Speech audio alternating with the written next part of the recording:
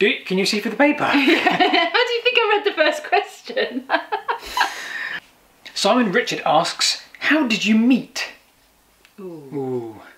Hello folks. Hello. Welcome to a little Q&A that we decided to put together with a whole bunch of questions that you guys have kindly asked us because we're on holiday. Yep, well not right now. Right now we're sat in our sofa. But we're going on holiday. We're going on holiday. So we thought, you know what, we need a bit of a video to just sort of slot in that gap, give us a week off of the YouTube train.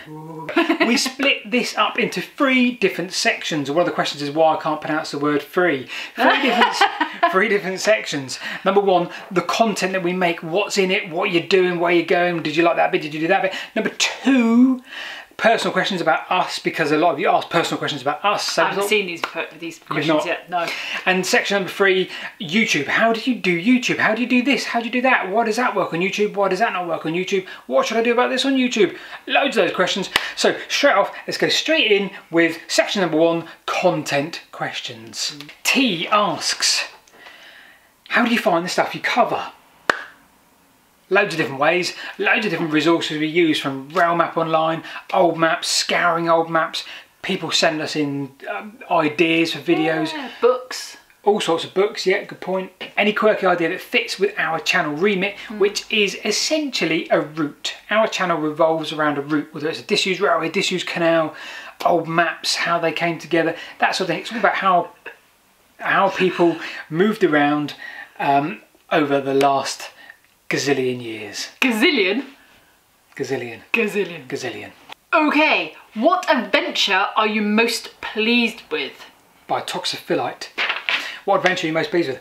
I mean, loads of so really... many. For me, it always has to be a one where I love doing the edit. For example, I don't know why, but the Way in Arran Canal really stuck out for me because it all seemed to come together. It's a really wet and horrible day, but it kind of all really pieced together really well. So that kind of works for me. That's a big tick for me, is when something fits together perfectly. I love how it edits and it flows. So the Way in Arran Canal is probably one of my favourite. What about you? Anything that you... I think it's got to be something where we find something unexpected. Yes. So I think where we think everything's going to be destroyed and there's not going to be anything there, and then we turn up and we're like, oh my god, there's stuff here. Yeah. One of my best ones was the granite trackway. Oh, the granite tramway, the Haytor granite tramway. Yeah, because that was just amazing. It'd been there for so long and it was just all there, and we could walk along it as if we were the tramway. I was it was surprised amazing. by how much there was, and you could still see the points and the junctions. Yes, exactly. That was amazing. That was very cool. Okay, Peter Turner has asked, what is your favourite topic? Canals, railways, maps or roads? I'm guessing yours is probably maps. I don't really mind. I love everything about the journey, the route, and why people chose that route. Whether it was an ancient trackway, a Roman road, what design. We're just currently researching one now as we speak, Roman Road 164, and it's a complete mystery. Below, there's like a 10-mile section where it's a mystery. Did it go this way? Don't tell them now. So, lots of people have asked, when are we going to? Scotland, Yorkshire, Wales, everywhere, Norfolk, Suffolk. To be fair, we've done a lot of Wales in the past. We've done a lot of South Wales. Yes, we do. We do like going to Wales quite regularly. So we do have a lot of plans. We're kind of having a more local 6 months for personal reasons, which we'll maybe come to later. But we're kind of having a more local time at the moment. But again, give it 6 months and we plan to get back out again and do a lot of these sort of trips. Gaffy, where's my lighter? If you just check beside your sofa on the left, there's a little table, you know, your little table. It's just on there. You've left it on the table next to the sofa. Betsy Johnson asks, what location surprised you the most? For you? For me, I think it's got to be Spetsbury, because when we were first starting Every Disused Station, that was our first trip. It was our first trip, and we just didn't really expect to see much, and that was the first ever station we've been to where we just went up some stairs or down some stairs and it was all done up by the locals and it looked amazing. It's the first time I'd seen that. And there's another one of those in this you may have already seen it, the latest Every Disused Station we did, Cheddar Valley Line. There's another one of those. Yes. For me, what's the area surprised me the most? Somewhere like, even though like as local to us as Savernake Forest, and the fact that you can still see a Roman road. Yeah. You can still see the shape of it and the ditches they put in either side. Things like that really surprise me, where there's stuff that is over 1500 years old, and it's still there for you to go and find. There's stuff that you can still find out, and you can still contribute to the society. Less so with the railways, because there's a lot of people that are still alive that saw the railways, the canals, that sort of thing. But there's always still a mystery to look at, and I love that side of it. So for me, somewhere where you can find something, you just think, my God, this is 2,000 years old. Okay, Amy Soika, sorry if I pronounced that wrong. Health and safety considerations, what's the worst thing you've come across? That kind of type of ilk. Yeah, we don't go inside a whole bunch of dangerous places. We don't go in mines, we don't go in places which we know are going to be dangerous. No. Yes, we go into old tunnels sometimes, but it's a bit of a rarity, isn't it? It is, and normally they're fairly well ventilated, or they've been open for a long time, so you're not going to come across anything drastic. In fact, we did a video on this. We did a video, the Mapley Tunnel video, and I even titled it, Are Abandoned Tunnels Dangerous? So you can get our opinion on that in that video, but rest assured we do a lot of research first. One of the most dangerous places that we went to was on the Whitby coastline, where there was those really dangerous tunnels that we didn't go inside, where we knew there's low oxygen, because they just cut straight into the shale. Oh yeah, of course. Do you remember? We stood outside and we said, this is where you don't go. But so we are sensible, we've got responsibilities, we've got children, we've got all sorts going on in our lives, so we do take care. Andrew Watts asks, what abandoned place would you love to go and see but you can't because of access? For me... Yeah, but you must have a list. Yeah, for me it's most railways in this country where we live now, because if we do an every disused station, yes, there's a lot that you can go and do, cycle lanes and walkways, but there's so much where it just goes across a piece of land and there's nothing, and you can't go on it. You know, you legally can't get there. So we top from station to station to station and try and find some old bits, but really if you want to see the good stuff, you've got to trespass. We don't do that because we don't think it's the right thing to do. Yeah. So we're going to move to Scotland in a week's time. Andrew P, any update on every disused station? Is it going to get trickier as you go further afield? Well, yeah, of course it will, because we have to travel further, but we don't mind that because that's something we enjoy. Well, we have already done some distance ones anyway. Oh God, we've done loads in Scotland, we've done quite a few in Yorkshire, we've done quite a few in South Wales. But bear in mind, I had a look the other day and thought, I wonder how many every disused stations we've done in Hampshire against how many we need to do in Hampshire. And I thought we must be nearing all the ones in Hampshire where we kind of live. And we've still got like we've got 5 more lines to do in Hampshire. There's probably about 50 to 60 more stations in our own county. That's doable, isn't it? Let alone going to Wiltshire, Dorset, Surrey, Oxfordshire, Berkshire, Gloucestershire, Somerset, which are all in our local area. Yeah, they're not overnighters, are they? That's the point. We can't We've got hundreds and hundreds of videos to do. Daniel Ack, favourite place to visit? Go. Hammered Viaduct. Hammered Viaduct's great because it was the biggest surprise for us, because it wasn't a surprise, we knew it was there, but still takes your breath away. Crept up on you, and it's there, and it's just amazing, and it takes your breath away, because you're walking through the woods and all of a sudden just this wonderful viaduct in the middle of the woods opens itself up, and if you go in 4 different seasons you get 4 different views. Yes. Because we went in the summer and it was gorgeous and covered in greenery. We went in the winter before and there's no greenery clearly, and it's just there. It's gorgeous. There is another one actually in my head. The Ouse Valley Viaduct, that massive. I mean, Ouse Valley's amazing. It's just astounding. Tremendelirisk asks, is it frustrating when you go somewhere and there are no remains at all? We're kind of used to it now, to be honest. Yeah, this is why we don't do every disused station every week, because when we do an every disused station, even if you have a good day, only 50% of the old stations are still there for you to see and enjoy and look at, and you know, you'll find yourself on a housing estate and there was a railway here that went from here to here, and it's boring. You guys don't want that. Or a supermarket car park. Supermarket car park is a classic, isn't it? And the railway went across from here to here. There's no point in us showing you that as a video, so we want to give you guys some of the good stuff that you see, and so you enjoy the video, you engage with it. AVS asks, have you been, I think this is a biased question, have you ever been anywhere more beautiful than Knowlton? So Knowlton, if you haven't seen the video, Knowlton featured in our Dorset Lost Villages video, which I enjoyed immensely. It was good fun. It was a remake of the Jack Hargreaves video with our take on it, and I can't tell you how much I loved that day, the edit, putting it all together. What a day. All the Limscombe churches, the church that we saw. Honestly, I can't get enough of that. Not religious in any way whatsoever. No, but architecture's amazing. Everything about that day I loved. All the old villages on the maps that we found, why they moved. If I could make videos like that every day of the week, I would, because that was just a joy to make. I've sidetracked. Knowlton, yes, there are more beautiful places in Knowlton, but it was beautiful, so I'll give you that. It was beautiful. Question section number 2, personal questions that pertain to you and I, Rebecca. You've not seen any of these. Not seen any Shall of these. I not show you the pad? I'll just read the question out. No. Really? Question number 1. How did you meet? We're not going to answer that. We're not going to answer that. We're never going to answer that. If you're a patron or a YouTube member, which we don't want to promote too much, but we do want to promote quite a lot, become a patron, become a member if you like what we do and you want to support the channel, because then we do a lot of chat in the Discord group and we try and do extra videos behind the scenes, and we do talk about those things a little bit more. Okay, you do live chat. We do live chats and yeah, you know, I normally get completely plastered, and I say all sorts of weird things that, no, I don't at all. No, he doesn't even drink. David Lowry. Did you have, or do you have an academic background? Not really. No, I mean, went to school, went to college. Went to school, went to college. I got a degree, I went to university because we did back when we were my age, because it wasn't expensive in any way, shape or form. That life would have changed now if I was a kid now, I'm sure. But academic, no, we don't really. We've kind of just self-taught in terms of the editing and the research. We've got a lot of very, very kind people that email us and help us, guide us in things like archaeology. Stop it. Can you see through the paper? How do you think I read the first question? Do you guys ever go on holiday? You must need a break. Well, weirdly enough. Sorry, that was David Vincent. Weirdly enough, no, because when we go on holiday, we go filming.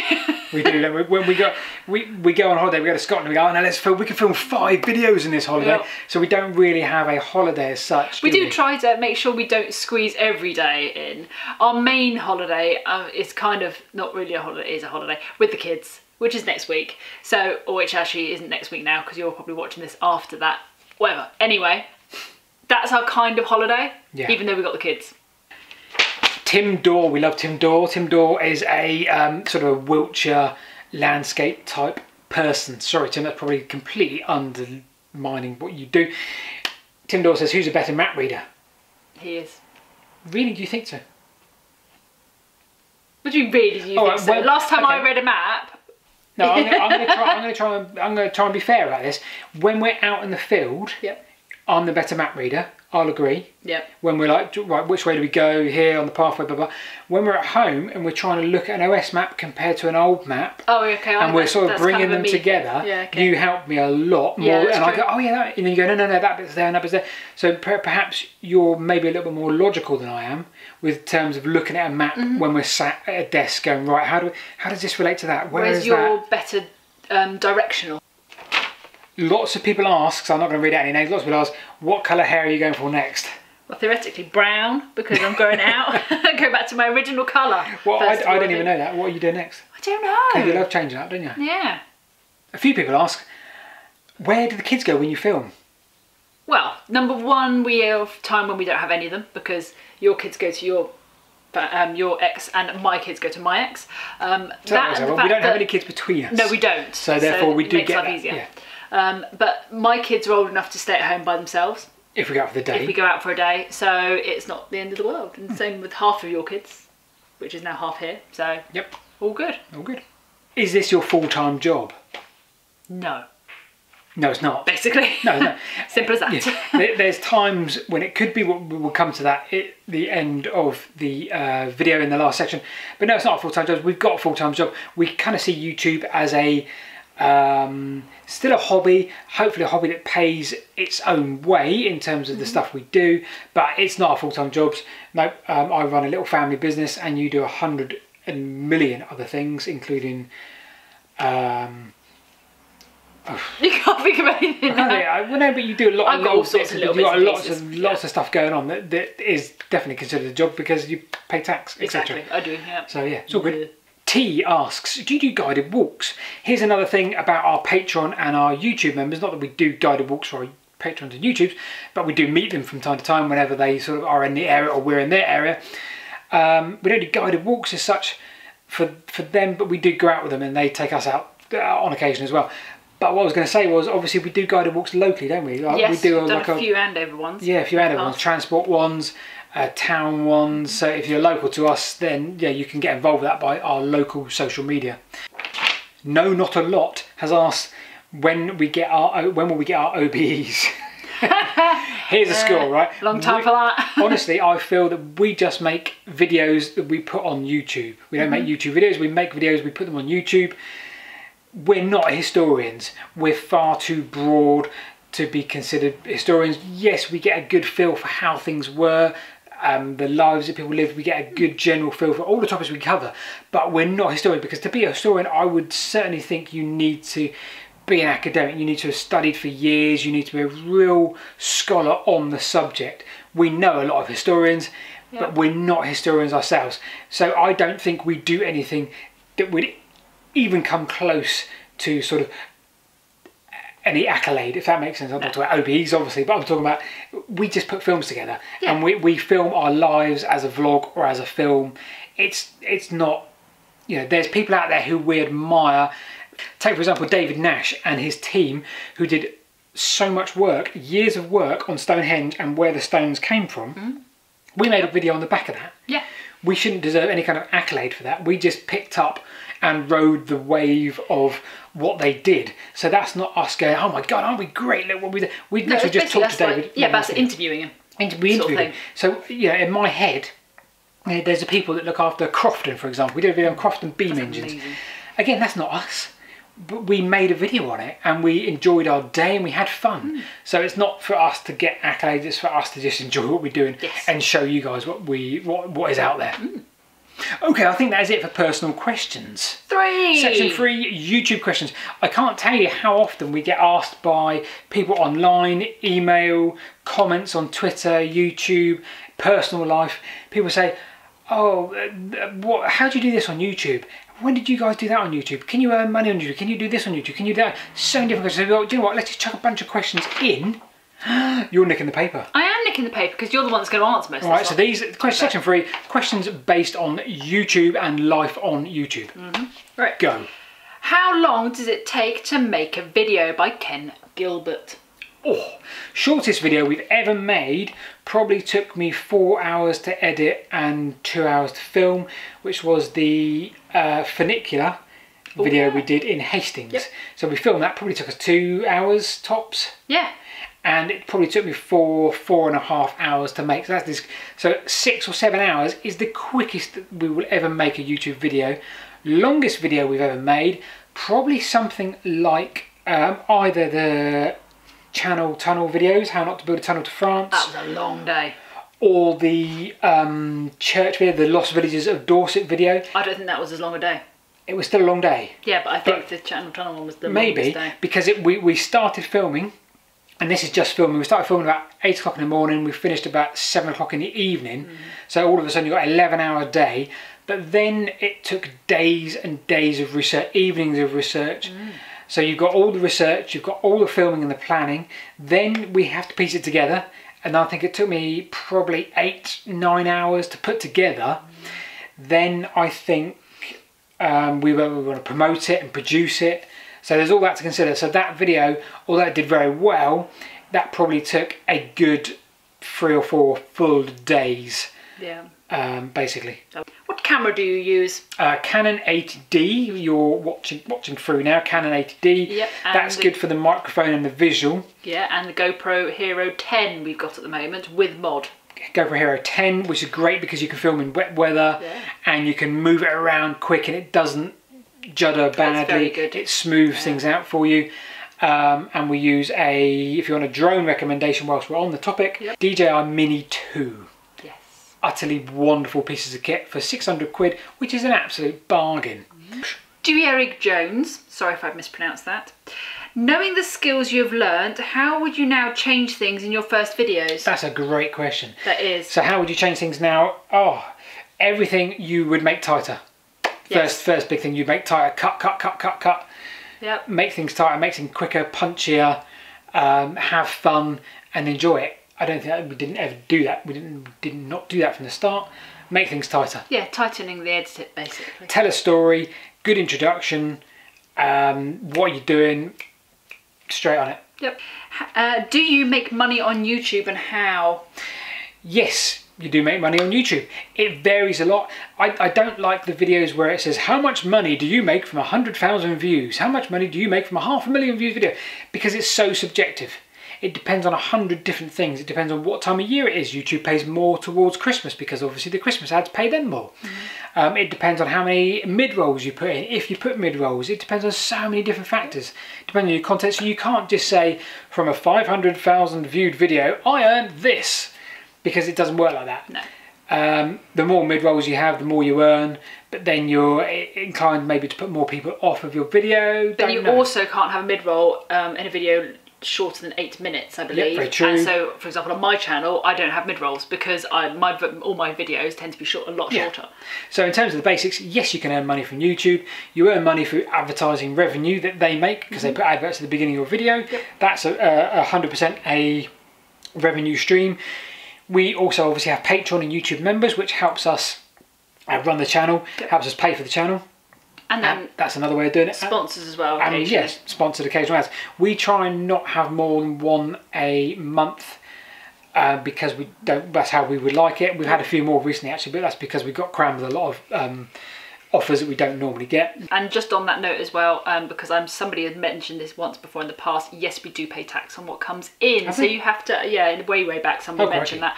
So yes, basically we have to do our own tax forms on top of us working on our regular job. Andy P says, how do you feel about being described as a YouTuber? Always a bit embarrassed by it, really. Sometimes, yeah, always a bit embarrassed by it. Basically. In my head, a YouTuber are those gamers, yes, and Mr. Beast, a YouTuber, and things like that. Do you know what I mean? YouTubers. In my head, a YouTuber is someone that makes YouTube videos, right? That sounds really silly. You make videos and put them on YouTube. Yeah. So I kind of think we're not YouTubers, but we are, but we're not YouTubers because we make videos and film productions, and then we put it on YouTube. Yep. That's kind of the way we see it, which is a silly way of doing it because at the end of the day we're on YouTube. It's true. How do you deal with the YouTube comments? How do you deal with YouTube comments? We laugh at them. Basically, yeah. If you mean trolling YouTube comments, not obviously. Totally. Here's the thing. So YouTube comments, first 48 hours, a lot of love from you guys. 48 hours to a week. Generally are the people that say, yes, but did you know after a week you get the hate? Yeah. That's when they go, this is ridiculous. Who is that idiot behind the camera? Why can't he say the word free? Etc. All those kind of wonderful comments. Yeah. But now for me, sorry, I'm probably talking over, but for me, it was always a case of, it used to affect me when we started out. And we had like 4 videos on the channel and someone would hate on a video. I'd be like, oh my God, what have I done wrong? Oh God, I thought I did good on that video. And this guy said he didn't like it. And you used to really think about that comment. But now it's just fun. Have fun with it. Because it's just like someone genuinely hates on you, you won't recognise their name. And you just think, oh, this is good. Because if you're seeing a new name that's put a comment on there, that means that YouTube is showing more people. Yeah. Why don't you make longer videos? Robert Ansel. Oh, I'm glad you said that because I can't read your handwriting. Sorry. Why don't we make longer videos? We kind of make videos as long as we think they need to be for us. We've got a lot of plans to make a big video, but our videos will always be 8 minutes to 16 minutes-ish as a general rule of thumb. Because I think that just kind of fits with what we do and how we do it. Yep. But again, you know, there's a lot of people like we know, Martin Zero, excellent YouTuber, and he makes videos at 30 minutes long, 40 minutes long.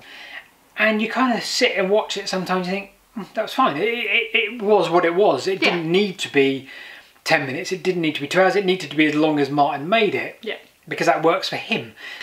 We're done. This is our Q&A done. That was it. This is us on holiday, but not on holiday, but on holiday, but not on holiday, but on holiday, but not on holiday. Hope you've enjoyed it.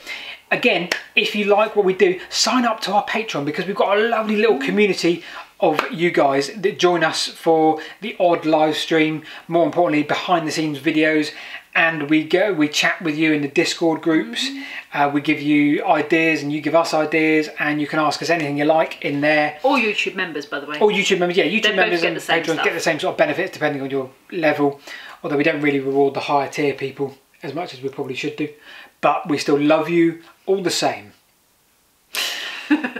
Right, thanks for watching, people. We will see you this time next week, probably, depending on when the video goes out. No, they'll see us. We won't see them. You always say that. I know. Goodbye. Shall I switch the camera off? Yeah, how long do we do this for? I don't know. Do you just keep going? Are you waving in my face? Does it end? Shall I just go? Goodbye.